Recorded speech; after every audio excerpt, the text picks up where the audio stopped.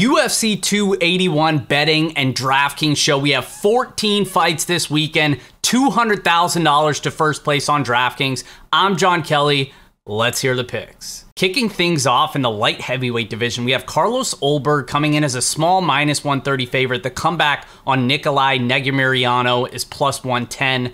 And this is a spot where I do like the Carlos Ulberg side. I feel like most people favor the Ulberg side in this matchup, and it makes sense to me, right? Like, you have a high volume striker, clearly has knockout power. Obviously, the UFC cardio dump against Kennedy Nzechukwu is not a good look, but it was his UFC debut, and he landed a ton of strikes, dominating that fight early before he death gassed. And I think that's kind of lost on a lot of people here. And I expect him to have a significant advantage in terms of the striking. Nikolai Negumereanu has never been a good striker. Like, we like him because he's pretty durable. He has a lot of heart. He's willing to just go to war, eat some punches, maybe mix in some grappling here and there. I just don't trust him to do that at a high rate. This guy only averages around 1 takedown per 15 minutes. His grappling has been proven to be not very good. And I think Ulberg is just going to have a massive striking advantage. I mentioned how hittable Nikolai is on the feet. I think that's a big problem in this matchup against a bigger, more powerful striker in Ulberg. I think Ulberg's going to jump out to an early lead here and potentially get a finish. So I like the Ulberg side. Ulberg by TKO is the official pick. I think King Nikolai finally goes down this weekend. And up next in the bantamweight division, Montel Jackson comes in as a -200 favorite. The comeback on Julio Arce is +175. And this is a fun matchup. Montel Jackson's a guy that fights at a high pace. He's never really in boring fights. And he basically dominated that fight against JP Buys. I know it ended up going to a decision, but that fight could have been stopped. He dropped him multiple times, had him hurt throughout. Montel Jackson's just a guy who I think historically you can't really trust him because you never know if he's fully in. There's been stories about him not focused in training camp, that sort of thing, not training as much, not taking it as seriously as someone you like when you see a significant favorite price tag. However, what he makes up for in the lack of fighting IQ and focus, he makes up for that in athleticism. And I think that's pretty big here. I think he's going to be the longer fighter on Arce. I think he's going to be able to back Arce up against the fence, mix in takedowns. This is a guy that averages around 4 takedowns per 15 minutes. And Arce, while I do think he's probably the more skilled fighter, I think all of the intangibles, along with the pace and the wrestling, favor the Jackson side. So give me Jackson by decision. That's the official pick. Up next in the featherweight division, Sungwoo Choi comes in as a -165 favorite with Mike Trizano on the comeback at +140. And I like the Choi side in this matchup. I do expect this to be basically a kickboxing match, right? Well, Trizano would theoretically have a grappling edge. You just can't trust on him to use that grappling edge. The guy basically never looks to proactively grapple. I do expect him to be comfortable in the striking here, and the striking should be somewhat competitive. I just favor the power and the technicality of the Sungwoo Choi side. Comes from a high-level striking background. Historically, the way you beat him is you force him to grapple, even though he's been in making improvements in those areas. And my concern on the Choi side is his durability, because now we've seen him in a couple fights now where he's been stung really bad. But I don't really worry about the power of Mike Trizano. Historically, he's not a power puncher, doesn't put a ton of volume out there. And if he's not going to look to grapple here, I think the margins are pretty thin in order for him to get his hand raised here. So give me Choi. Choi by decision is the official pick. But again, we have 14 fights on this slate. I think these ones that I'm expecting to go to decision primarily play out in the striking, where we probably don't see a finish one way or the other. I think we can avoid this one on DraftKings. Up next, we have the first female fight of the night as Karolina Kowalkiewicz comes in as a small favorite at -120 with Silvana Gomez Juarez on the comeback at +100. And I slightly lean towards the Kowalkiewicz side. I think she's a more proven fighter. Obviously, she's a veteran of the fight game, but she only has 2 victories over the last like 5 or 6 years, and both of them came against Felice Herrig. That was her most recent win, a second-round submission victory. She did end up on the optimal lineup, if I remember correctly, on that slate. But in terms of this matchup, I actually don't love this fight, and I think this fight could be popular, so I'm looking to be underweight to this fight as a whole. Reason being, I think Silvana Gomez Juarez, while she does carry some power in terms of the division, she's an extremely low-level fighter. Yes, her only 3 fights have ended inside the first round so far, but Kowalkiewicz, even though she's a bit towards the back end of at this stage in her career, I don't think that Gomez Juarez is just going to come out there and just flatline her and knock her out early. And then on the flip side, I think most of the finishing equity would have to be in a Karolina by submission type deal, and I just don't rate that as a super high outcome. So I really think we're probably going to see a full 15 minutes here, primarily striking, and I do think Carolina could put up more volume than Gomez Juarez, and she'd have the grappling upside as well. So I'll say Carolina Kowalkiewicz by decision, but again, I'm sort of just looking to be underweight to the field. It's like in that mid-range, I would much rather play the next fight, like Azatar versus Favola, in a similar price range. So give me Carolina by decision, but overall not a fight that I love this week. And up next, as I mentioned, Ottman Azatar comes in as a -135 favorite with the comeback on Matt Steamroller Favola is +115. And this is a fight that I really like. You know, we talked about the last couple fights. I didn't love them for DraftKings purposes. I think this is one that you want to have a lot of exposure to. So I'm going to have one of these two guys in most, if not all, of my lineups this weekend. And the reason being is because it's one of those fights that I love where it's like the strengths of one guy sort of play into the weaknesses of the other. And what I mean by that is Ottman Azatar, 10 of his 13 wins have come by knockout. Most of his wins have come inside the first round. He hasn't fought for like 2 years because he had his last fight canceled at Fight Island due to the infamous bag discrepancy, and he ended up getting scrapped from that card. Now he's back, coming off a big layoff. Historically, we don't have much data on him because he's basically just a round one or bust style of fighter. And then on the flip side, for Favola, his durability is the main concern. He's been knocked out twice inside the first round, so that early knockout upside for Azatar is certainly within the range of outcomes here. But I think more than likely, if Favola can survive, I think he goes to the wrestling. He taxes the cardio of Azatar, which I think is pretty much unproven. And I think Azatar's defensive grappling is a leak that Favola can take advantage of here. Favola averages around 2.5 takedowns per 15 minutes. So as long as he can stay conscious early, I think we see Favola start to take over. So Favola by decision is the official pick. The thing I like about that is even priced in the mid-range, in a decision, he can still score well because I'd expect it to come through multiple takedowns, ground and pound, and potentially a finish himself. So give me Favola by decision. Like I said, I'm going to be looking to be overweight to both sides and this fight as a whole on DraftKings. Up next in the middleweight division, Andre Petroski comes in as a -195 favorite with the comeback on Wellington Turman at +165. And I gotta say, I like the Petroski side here. Petroski has kind of overperformed relative to what we'd expect coming off of the Ultimate Fighter. Obviously had a loss on the show, but has certainly developed a lot since then. I think his striking has got a little bit better. He's still definitely stiff in striking exchanges, but he does have that powerful left hand that he will look for repeatedly. Obviously comes from the collegiate wrestling background as well. And we've seen the grappling really be more of a threat than I expected coming into the UFC. Either way, I think he's very tough fighter, definitely going to be powerful early in the fight, can hang in the grappling here, and I think he would have the striking upside, at least early in the fight, while he does have cardio. And that's my biggest concern with him, is he's notorious for dumping after the first, 7 minutes or so. He does have a couple round 3 finishes, but I don't think those came from him being some sort of cardio warrior. I do think that is still a concern for me. And then on the Turman side, this guy's historically not been somebody that you can trust. Yes, he got the submission victory over Misha Serkinov his last time out in February, but he's been knocked out twice inside the first round. I think that's a concern here. His striking's not very good. He averages around 2 takedowns per 15 minutes,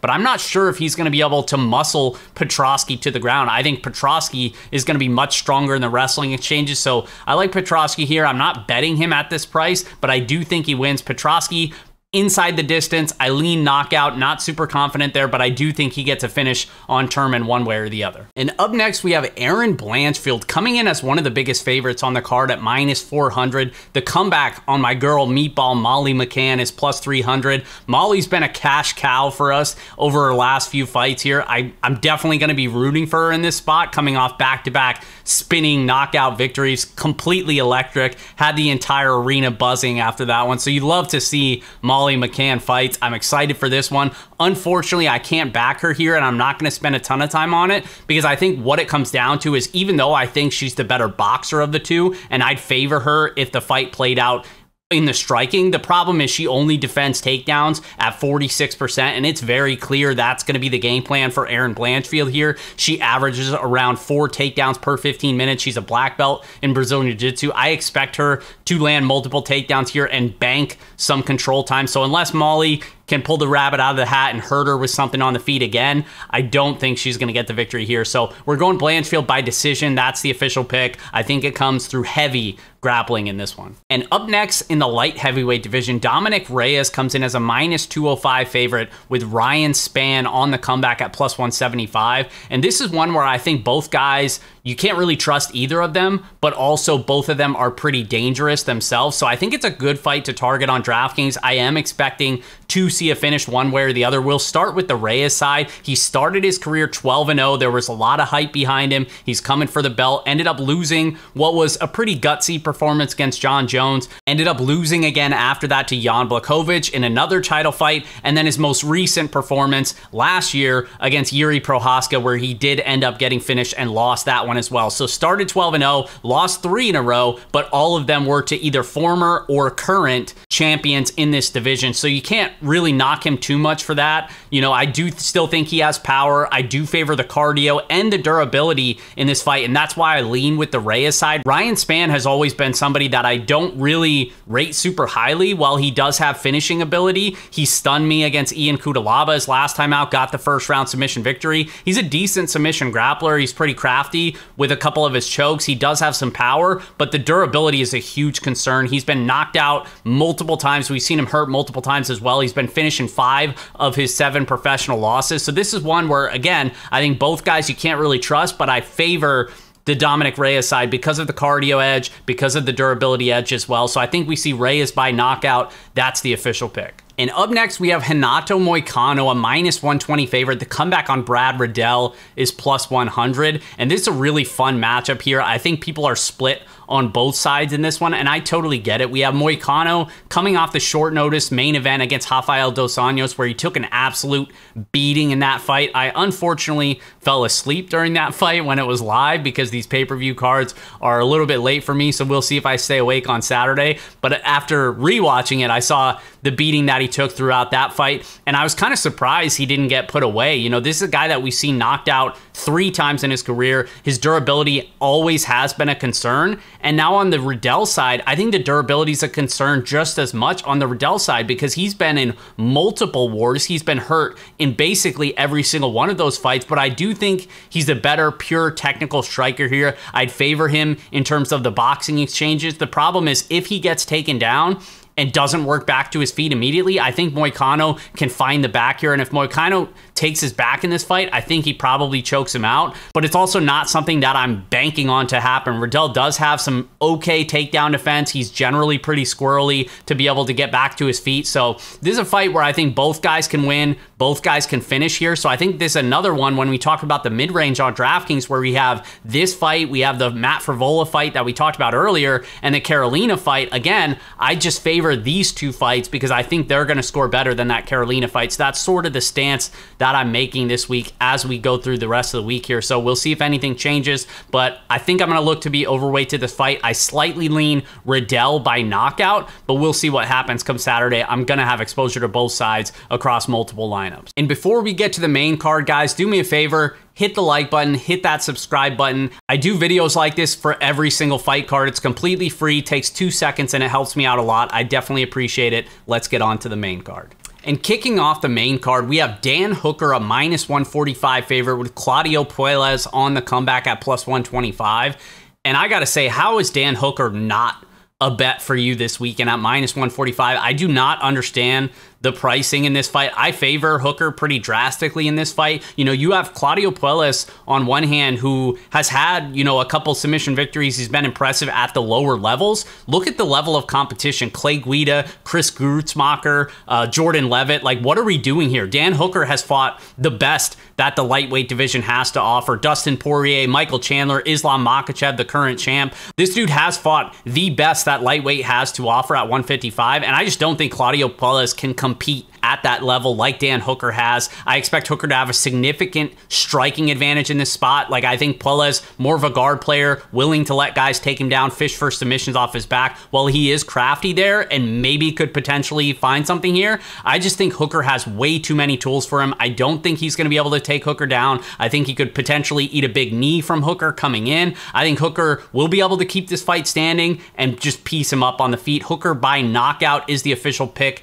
and that's going to be a bet for me this weekend as well. And after what seems like 5 or 6 weeks in a row where we have weird line movement that nobody understands, and then we see a random injury like we have for multiple fight cards now, this is probably going to be the one, since it seems so obvious that Dan Hooker should be a bigger favorite here. Everybody's going to pile in and bet Dan Hooker, and then he's probably just going to have a freak injury, get submitted or something like that. But either way, I think you got to do it. You got to ride with the boys on this one. Hooker by knockout, that's the official pick. And up next, we have Chris Gutierrez coming in as a minus 215 favorite. The comeback on the veteran Frankie Edgar is plus 185. And this is one where I think you might just need to close your eyes, plug your nose, hold your breath, and back the veteran Frankie Edgar in his retirement fight, 41 years old, at home in Madison Square Garden. I think it's going to be buzzing. Maybe the crowd can will him to victory. At least that's what I'm hoping, because really the durability has always been a concern. He's obviously taken some really brutal knockouts at this stage in his career. I don't think you can trust him not to get hurt or not to get knocked out, but I think stylistically speaking, this is a winnable matchup for him against Chris Gutierrez,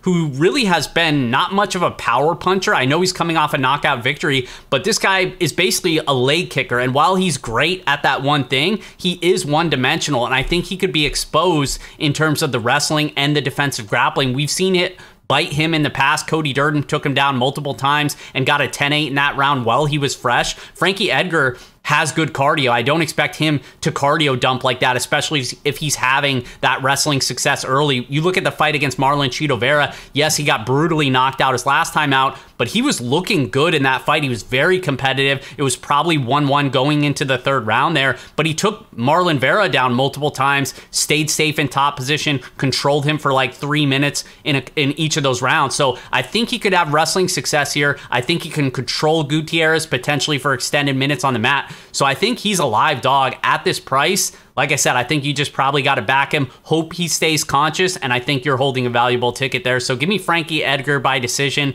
That's what I'm going to be rooting for. Big fade on Gutierrez on DraftKings and in the betting market. Let's get it, Frankie, one last time. Which brings us to our feature bout on the main card as Dustin the Diamond Poirier comes in as a minus 210 favorite. The comeback on Michael Chandler is plus 185. I got to say, this is the fight that I am most excited about on the entire card. I like both of these guys. I like watching their fights. I think it's going to be an exciting fight. And I like the price here on the dog and Michael Chandler. You know, while Dustin Poirier is certainly still among the best in this division, I think Michael Chandler is there as well. And I think that might be something that a lot of people kind of disagree with. But one thing that I don't think you can disagree with is that he's very explosive early in fights. This guy's had a ton of finishes over in Bellator and in the UFC. I think he's going to be dangerous early. And I know Poirier has been pretty durable lately, but he's still been knocked out. You know, you have to go back a little bit in his career, but he has been hurt on this run that he's been on as well. And I think the takedowns, I think, would more so come on the Chandler side. I don't trust him to wrestle here, but I do think it's a potential path to victory. If he were to get stung a little bit on the feet, then maybe we see him go to the wrestling. But regardless, I just think this is going to be a much closer fight than a plus 180 would indicate here. I think I'd probably make Poirier like minus 150.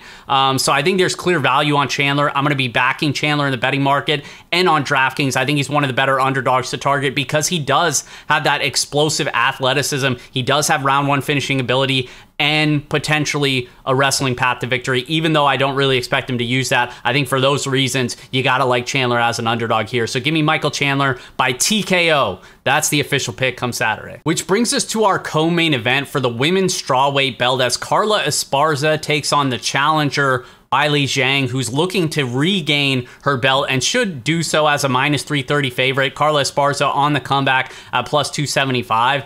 And I don't really get the Carla Esparza love here. I know it's a big number, but I have a really hard time seeing her be able to just lay and pray for 25 minutes in order to keep the belt here. I think Weili Zhang is way more athletic here, way more powerful, huge striking advantage. And even though Carla was able to implement a good game plan, credit to her against Rose Namajunas, that was more so Rose's fault for not being able to know that nothing had really happened in a lot of those rounds. So maybe a little bit of cage push and a takedown is enough to swing it. And her coaches should have let her know, because even after every round, she's talking smack. She thought she was winning. She was fighting like she thought she was up on those cards. I think if she fought a little bit differently, maybe suspecting that she could have been down, I think we would have seen a much different result there. And I know that's just me speculating, but I think Weili Zhang has potentially even more of that upside in terms of the striking, the power, the athleticism against someone like Carla Esparza, who I think is going to be a pretty big dog on the feet and just desperately needs to get this fight to the ground. If she can get it to the ground, then she does have a path to victory there. It's just like, even if she's able to do that for a round, maybe two, which I find hard to believe, I think over time, Weili Zhang is going to be able to work back to her feet, hurt her on the feet, and probably put her away. So give me Weili Zhang by TKO. That's the official pick, and I think she captured back the belt this weekend. Which brings us to the main event. This one is in the middleweight division. It's for the middleweight strap here. Israel Adesanya comes in as a -205 favorite with Alex Pereira on the comeback at +175. And I like the Izzy side, and I'm not an Izzy fanboy by any means, but I do think you have to respect that he is one of the best technical strikers the UFC has at this moment. And even though Pereira does come from a high-level kickboxing background, he's the former Glory kickboxing world champion, two-time division champion, and he beat Israel Adesanya 2 different times in a kickboxing fight. But let's remember, kickboxing and UFC fights are completely different. There's a lot more elements that you have to factor in here, and I think it does favor the Adesanya side. I think Adesanya is way more proven, particularly over 5 rounds here. Pereira, while he's looked good and he's got some hype behind him, I do still have concerns with his cardio, especially if this fight gets extended into the 4th and 5th championship rounds like I expect it to, and his defensive grappling, which really hasn't been tested. Not that that's going to be like a huge game plan for Izzy, but I would favor him if he does mix in some of the different martial arts here, and I expect Izzy to even be the better striker here. His range management is unmatched. I think he's going to be the one able to get in and out of the pocket, land more than Pereira. We saw Strickland have some success with that early in the fight prior to getting killed by the Pereira left hook, and that's obviously possible. It's a striking fight. Either guy can win by knockout at any moment, but I just favor the Adesanya side for all those things we talked about. I think it's a prove-it spot for Pereira that he deserves to be here. I'm not convinced that he does, and even at this number, I don't have any interest backing him. I'm closer to backing Adesanya. It's probably going to be a no bet for me, but I don't hate, if you need one last parlay piece, I don't hate throwing the champ in there simply because I'm not sure if Pereira is going to be able to hang for 25 minutes here with the champ. So give me Israel Adesanya by decision. That's the official pick. And as always, guys, you could check out fightnumbers.com where I'll have DraftKings player rankings broken down by salary tier. I'll have ownership projections, a couple other tools on there as well. It's completely free, fightnumbers.com. And as always, best of luck. Thanks for watching, and we'll see you guys next time.